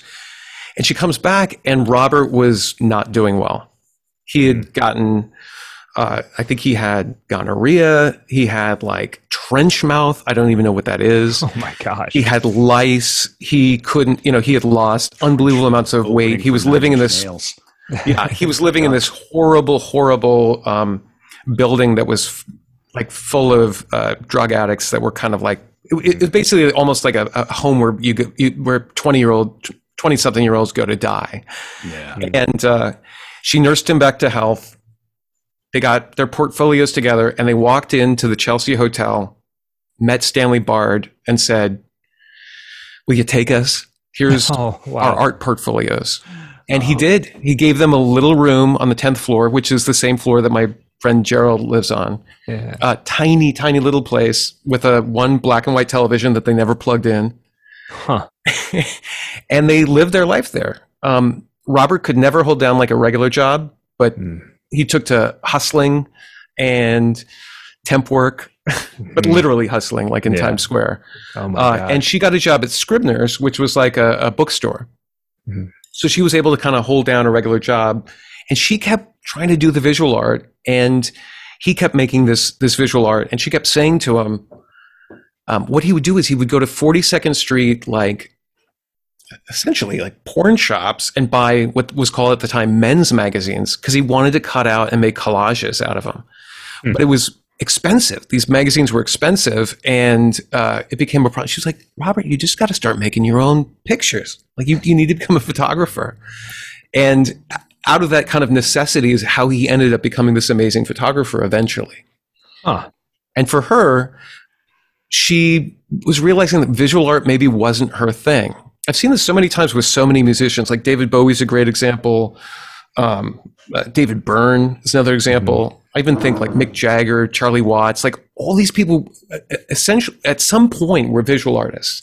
Many of them went to art school, and then they find themselves in the 60s, late 60s, getting into music. And she started to develop her poetry into lyrics, and then eventually became a singer.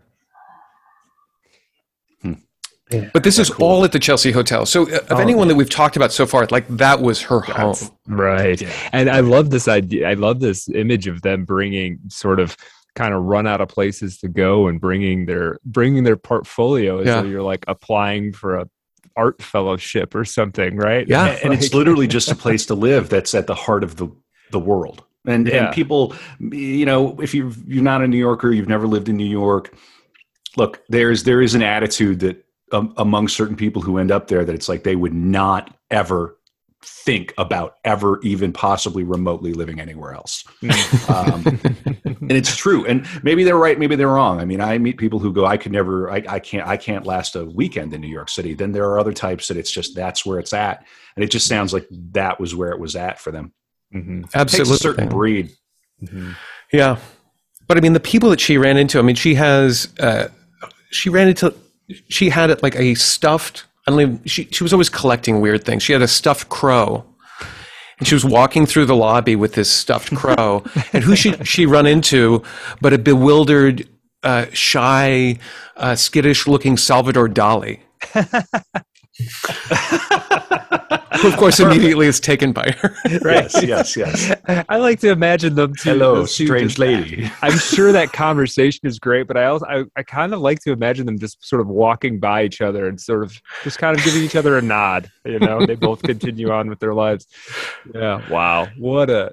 She went to the Automat down the street, which if people don't know what automats are, but back in the day, it was a place where you could there was a kitchen in the back, and there were like little windows that you could open up and just buy the food there. So it was super cheap, and there was like no frills. And she couldn't get it open, and some guy comes up and is like, "Oh, let me help you," and puts a dime in and gets it out and starts chatting her up, and he seems really interested in her. And then she realizes it's Allen Ginsberg, and then he says, "Oh, are you a boy?" Wow. She says, "No." He goes, "Oh, I'm so sorry. I took you for a very attractive young boy." Oh my God. Oh no. As soon as she said no, Allen Ginsberg was like, well, why is the NAMBLA alarm have to go off for this episode? Yeah. Not once, but twice. Oh, right. But they would cross paths quite a bit later. Because she ended up getting inspired to become a performing artist after all of this. And she would become fairly close to William S. Burroughs. Yeah, a little later. I don't know if this is probably later than this time frame when she was moving into the Chelsea. But was Burroughs a resident here? He was not, I don't think, a resident, but he frequented it. He was in and out. Yeah, I think he spent a fair amount of time at El Quixote. Yeah, El Quixote. Yeah. So let me just, if you don't mind, let me just read from this Just Kids. Not at all. Yes. Not at all. So this is Patti Smith's voice. I'm in Mike Hammer mode, puffing on Cools, reading cheap detective novels, sitting in the lobby waiting for William Burroughs. He comes in, dressed to the nines in a dark gabardine overcoat, gray suit and tie. I sit for a few hours at my post scribbling poems.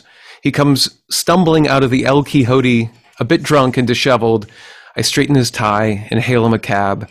It's our unspoken routine. So, yeah. That's pretty cool. Nice. That's pretty cool. The other thing that I have to, this is just, I had forgotten this, how they met, but she goes and sees a band. It's called the Holy Modal Rollers. The Holy Modal Rollers. Yeah, I've heard of this. They had a song that was on the soundtrack of Easy Rider. She sees them and she's this band's pretty cool, but I really like the drummer. So she meets him afterwards and they talk a little bit, and the guy introduces himself as Slim Shadow. She's like, oh, Slim, cool.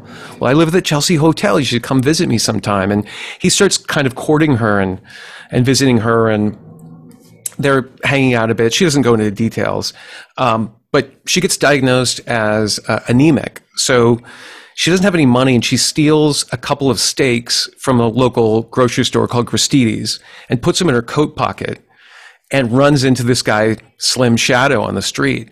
And she has to sort of confess to him. She's like, sorry, man, I got to get back to the hotel because I've got steak in my pocket. And he's like, what?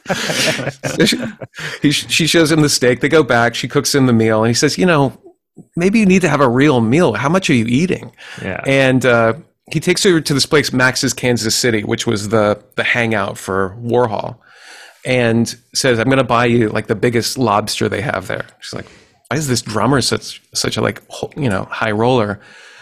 Well, one of Warhol's crew is there and kind of like comes up to her and is like, what are you doing on a date with Sam Shepard? That's like, what are you talking about? This guy's name is Slim. What are you talking about? Yeah. He had just kept up this whole charade for a while. I think just for the fun of it. I mean, she saw him as a kindred spirit. Like, he was a storyteller. He was, he was assuming this identity as Slim Shadow, this guy from the desert who'd grown up in a trailer. He's going to be another great episode. I can't wait to do that. I go out to Stillwater here sometimes, and you can still find bartenders who go, I remember when Sam would come in, and I love Stillwater. Out here in Minnesota, he could go to the bar in downtown Stillwater. Everybody would leave him alone. 90% of the people probably didn't even know who he was, and the ones that did were too polite to make problems. So yeah, he's one of my personal heroes for sure. That's going to be a fun episode. Yeah, cool. So, I mean, I could go on and on. I highly recommend reading this book. It is, she is such a fantastic writer, and she really captures it. I thought I would have a few references to talk about, but her section on the Chelsea Hotel, entitled Chelsea Hotel, runs to about 100 pages. So there's immense. But so now, and we're going to come back to this Stanley Bard fellow and give him his due at the end, because now we're definitely well into the period where he's taken over. And he's cultivating this now. It isn't, we're accidentally the place where the artists are, or we have a little bit of history with this. Now it's on full blown. I'll work with you if you want to trade paintings for a room. If I think you have talent, if we'll kind of let you come in and make a life here. That's something pretty spectacular. and unique. And you think about too, like New York and just how crowded everything is, how New York is at war constantly for space and for protein. I mean, so Patti Smith coming back to her tiny room with steaks in her pocket, that's a very New York story. Well, cool. So I want to, do you have anything else on the Patti Smith? I mentioned that she ran into so many different people there, but I mean, I couldn't let it go without also saying that she had really intense interactions with Janis Joplin and also with Jimi Hendrix. Just in that they got each other, you know, and she spent time with him and talked to him and saw him as a shy, sweet guy. Not this kind of like, you know, blowing the world up with his guitar kind of thing. And then, you know, everybody was shaken when both Janis and he died. And she spent time the night that, I guess was the night that Janis died, with Johnny Winters, who was the same age. He was 27. I don't know if you know Johnny Winters, that amazing guitarist with the white hair. Yeah. And he was completely freaked out. So Brad, you'll like this, because he was like, oh my God, like all these people are dying. Jim Morrison, and Janis and Jimi Hendrix, they're all named Jay. They're all my age. So she did his tarot. Oh boy, yeah. And did you pull out some death cards? She didn't. She said, you know, he was going to be fine. And her comment was that he was so worked up that like death wouldn't be able to find him. Like, okay. He moved so quickly. There was no way he was going to get tracked down. We're kind of coming into the third act of the story here. There are a couple of things that I want to cover. Arthur Miller spent some time at the Chelsea Hotel, and I think even wrote a short play about it. When asked if the Chelsea was a good place to stay in New York, Arthur Miller warned a foreign friend that it was less a European Grand Hotel and more a sort of Guatemala or Outer Queens, and perhaps it was. That's from this book review of Inside the Dream Palace in the Sydney Morning Herald, which has a good summary of it. And I want to read a couple of paragraphs from this. So this review is by Adrian McKinty about the book that I've been reading. In the early 90s, I spent a night in New York's famous Chelsea Hotel, just so that I could say I spent a night in the Chelsea Hotel. It was not a pleasant experience. The ancient springless bed was infested with bugs. Armies of cockroaches marched across the floor. The heating pipes clanged, and at 2 a.m, the man in the room above began alternately screaming and sobbing. And then beneath, there's a picture of a couple of burly men dragging out a body bag, which is Nancy Spongen's body, taken from the hotel after her likely murder by Sid Vicious, which would have happened. What year did that happen in? 1978. So I'm leading us toward a kind of the bohemian dream has gotten dark from the 70s into the 80s. You have this horrific murder in October of 78. Spongen was found dead in the bathroom of the couple's room with a single stab wound to the abdomen. Sid Vicious was charged with murder, but died of a heroin overdose well on bail in February of 79 before it went to trial. Some people speculate he didn't kill her, but that it was a drug dealer who, visited the room to give them drugs, who potentially did it. So I don't want to dwell on the murder too much, but needless to say,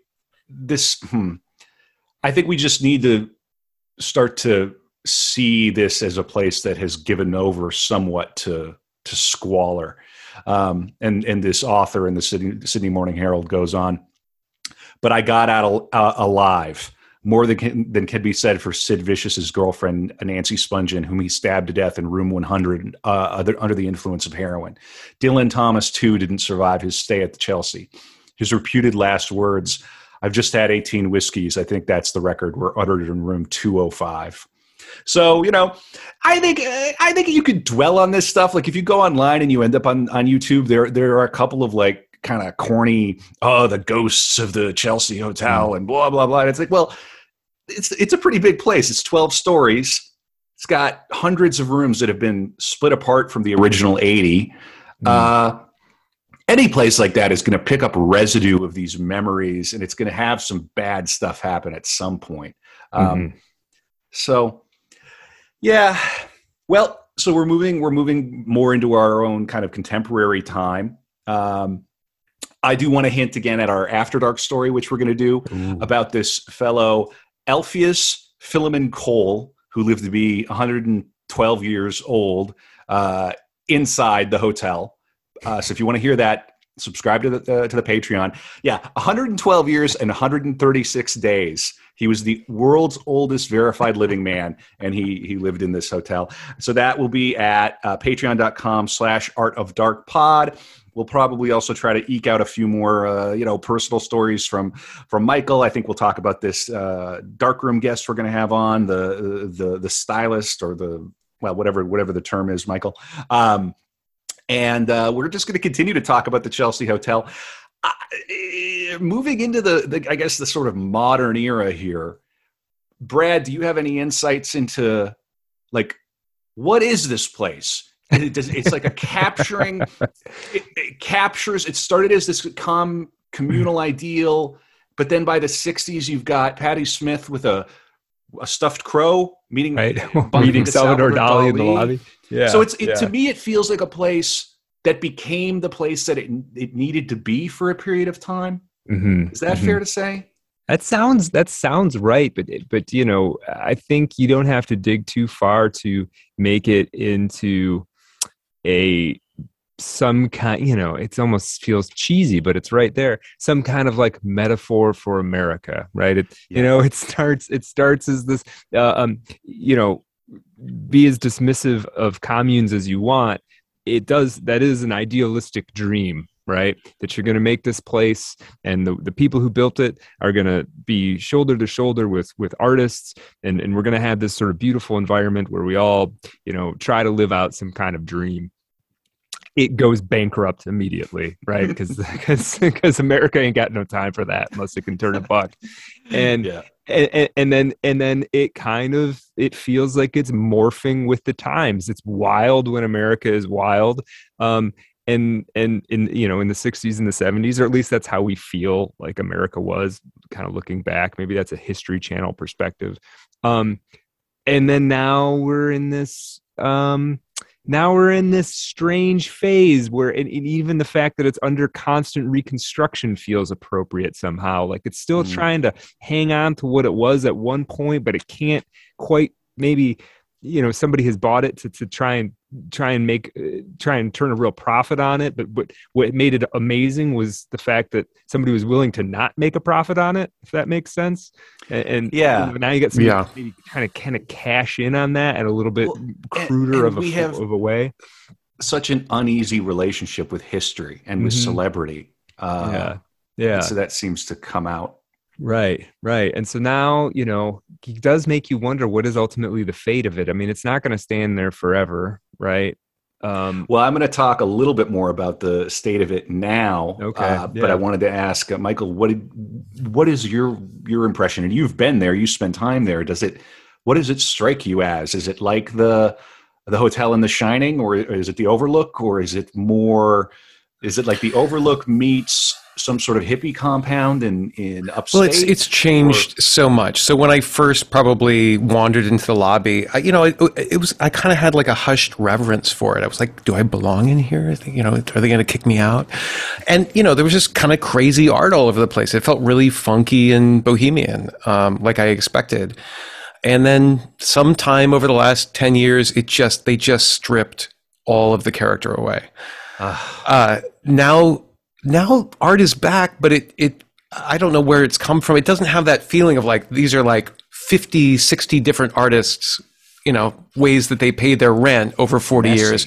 Instead, it's like they've bought it at from galleries or something. They've made it tasteful.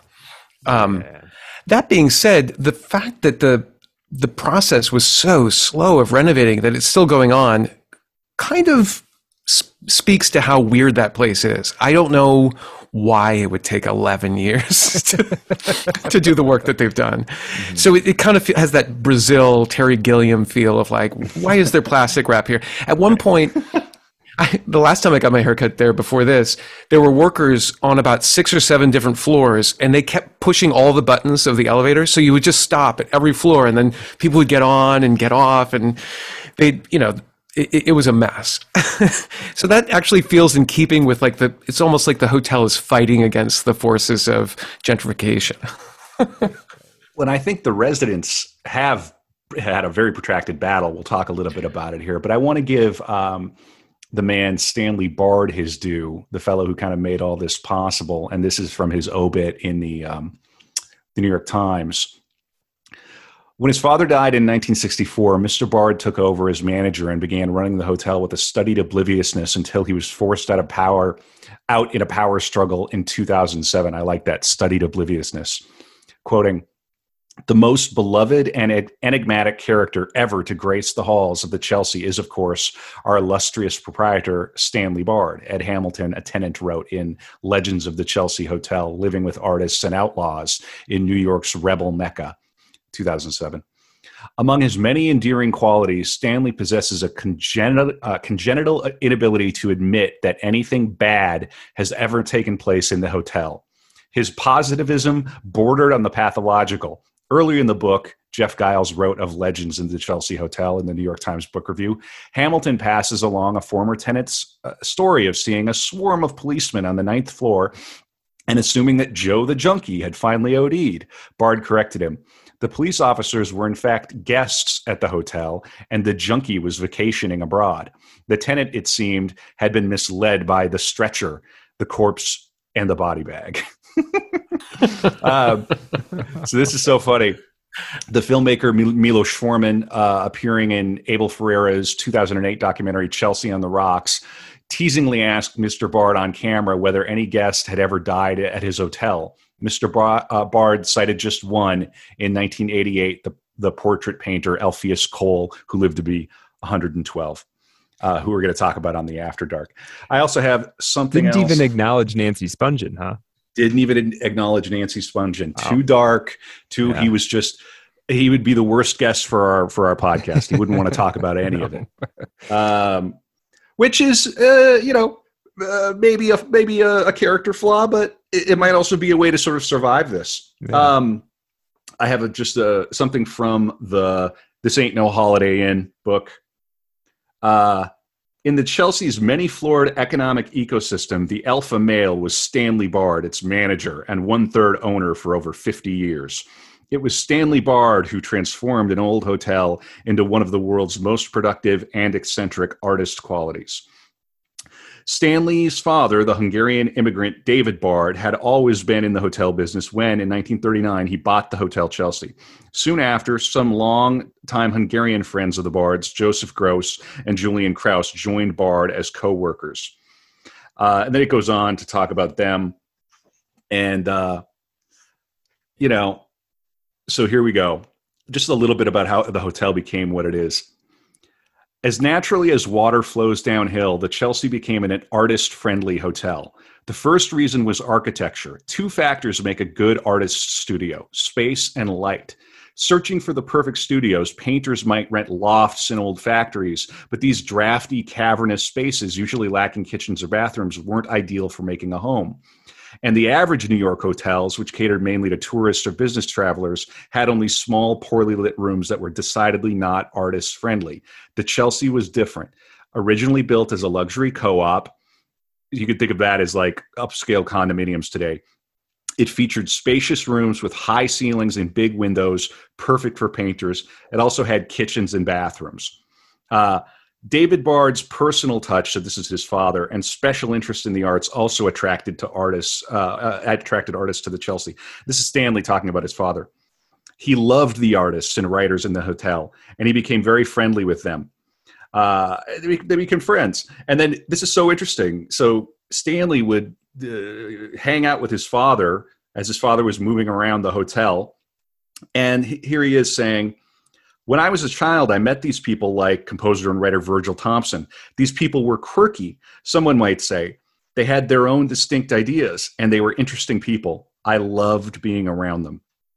So I just think, like, what an interesting life to have. That would be amazing. Yeah. It's so odd. And then your art, your craft is running this madhouse. Right.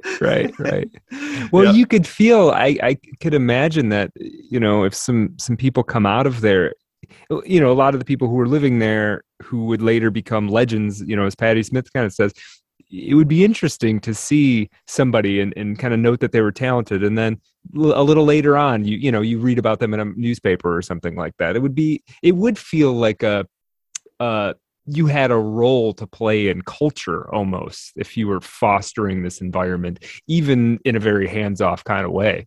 It's really cool.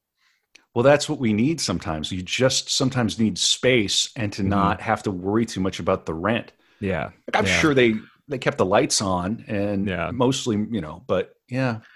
And I can attest from I've only been in one room there, and that's Gerald's. Huge windows. I mean, the ceilings, they must be like 13 feet high. He's built a loft bed for himself in there, and it has space above it. It feels like a loft space. That's cool. And on the 10th floor, beautiful views to the south, all of, lower Manhattan. It's gorgeous light. All right. Well, I want to kind of bring us on home. Before I do, Michael, where can people find you? Right. So, I don't know. I guess I'm active on Twitter to some extent. We're dragging you onto Twitter as much as we can, Michael. Yeah. So everything's just tied to my name. So the best part is to know how to spell my last name. That's Bakkensen. So if you do Michael Bakkensen, you'll find me on Twitter. You'll find me on Instagram.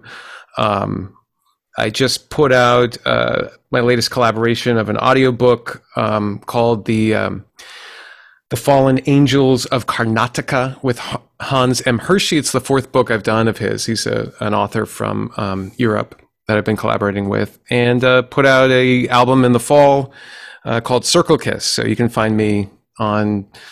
Well, you can go to Apple and you can buy my thing, or or you can stream it. It's a great album. Buy it. Oh, appreciate that. Thank you. On Art of Darkness too. Yeah, at artofdarkpod.com and on the Patreon, which we're going to do shortly, about this man who lived to be 112 years old and how he's stuck in the Chelsea Hotel and there would be no getting rid of him. And Michael, I just want to thank you for your time and you bet. Your sort of generous insights, and the personal touch to this really added something. I hope you'll join our Telegram too. We've got a little Telegram channel. Cool. Like 20 or 30 people in there. Yeah, I don't know the first thing about that. I've literally heard references to this. I'm behind the times. It's like a big chat room. It's like a chat room. Yeah, it's like a chat room. Okay, it's cool. Yeah, it's a big chat room. It's fun. Yeah. And of course, everybody who's listening to this is welcome to check that out too.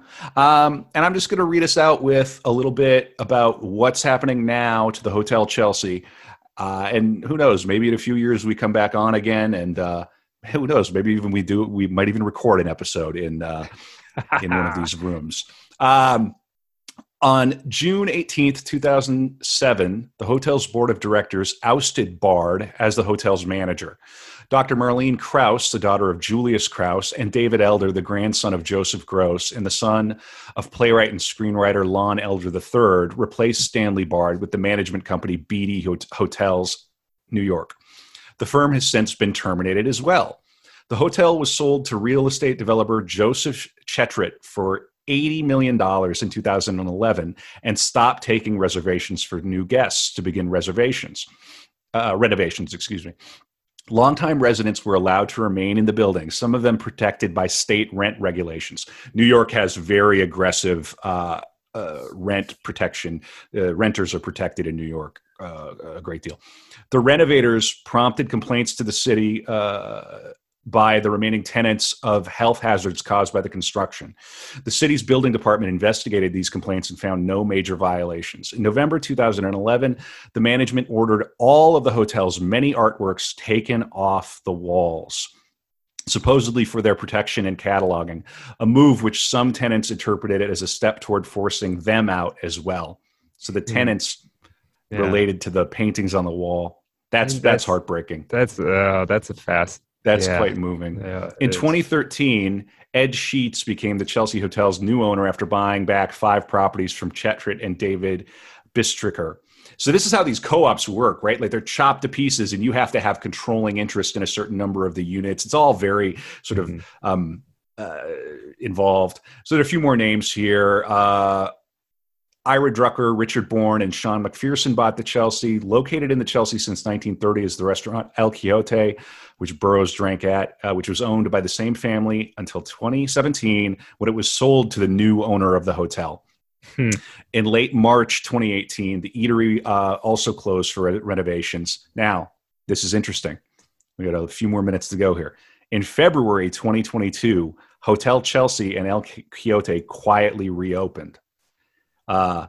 Is that true, Michael? Last month. Yeah, I had thought, well, a lot of stuff around 23rd and around the Times Square area, it seemed like things had closed. I mean, things were boarded up, but I think it was just, a COVID thing. So as COVID went away, places that I thought were closed have opened up. And in fact, Gerald confirmed that the Quixote is back in business. Nice. He said it's a little expensive, but, if you want to go in and grab a drink at the bar, you could, do something like that. That is on my list for my next New York City visit. Next time I'm there, I'm hitting that place up for sure. I did want to add one more little story about Robert Mapplethorpe and Patti Smith in relation to El Quixote. They would go in there and they would watch and make sure if somebody ordered paella or lobster, they would get the busboy to give them the leftover shells so that they could make necklaces out of them. That's charming. They were just kids, weren't they? Yeah. That's awesome. Absolutely. That's awesome. I love that. And that's the episode on the Chelsea Hotel. Woo! Woo! And you know what? I don't Nice even work, know fellas. what could you. I can't ask you the classic Art of Darkness question, Brad. But maybe I can, because if we think about this place as having a soul, I'm going to ask Michael first, and then I'm going to ask you, Brad. So the second question we always ask is, if the Chelsea Hotel was alive today, it sounds like it's just come back to life, what would it be doing? What happens to the hotel next? It's a very abstract question. I like it. What happens to the hotel next? Are you optimistic, or do you think it just gets completely consumed by the inevitable force of techno capital turning everything into one of these neoliberal looking McDonald's? Honestly, I feel like it's putting up a good fight. And I can say, having been there a couple of days ago, the staff is terrific. And they're just normal people. They have not stripped it so that it still has its character. It just feels a little sanitized from how it was. But they haven't pulled off all the wonderful wooden work. It still has its bones. In all ways. Doesn't look like a Holiday Inn in Omaha. So I hope that it can kind of descend into that wonderful bohemian frat house again, because I think that's when it was happiest. So I don't know. I'm an optimist.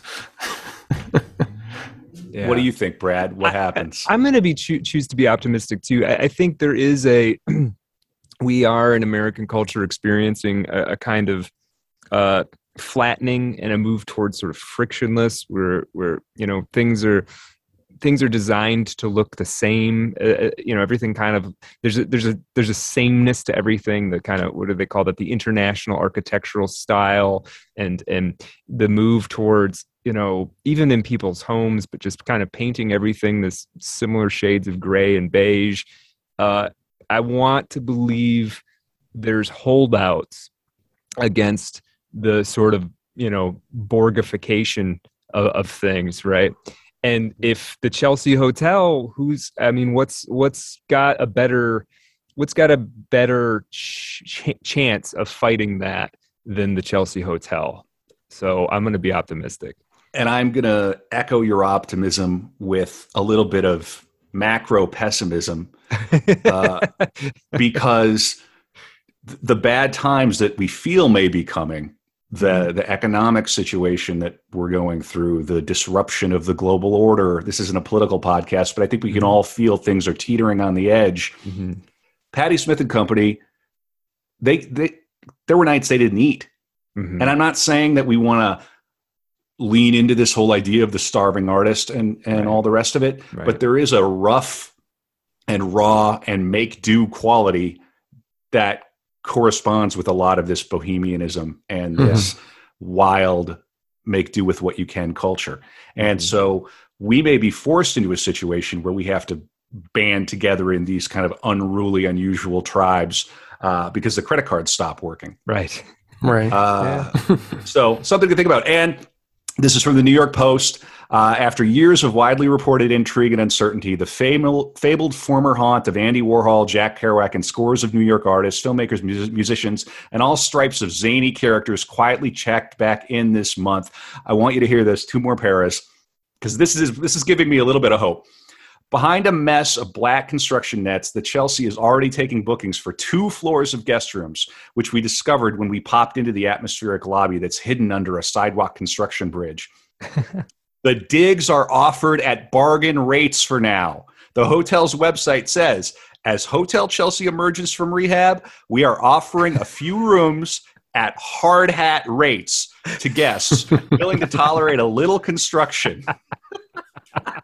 Hard hat who rates. knows, man? That's nice. Maybe the next, the next great song is going to be written by somebody who, meets a gal in the elevator because all the buttons got pushed by a bunch of workmen. And 20 years from now, maybe they'll be podcasting about that. So. I believe. All right, boys. We're going to pick this up on the After Dark. Get that patreon.com/artofdarkpod. Michael Bakkensen, Brad Kelly, Chelsea Hotel. This was a lot of fun. I hope you guys enjoyed it. Yes, absolutely. Thank you, guys. That was amazing. Cheers all. All right.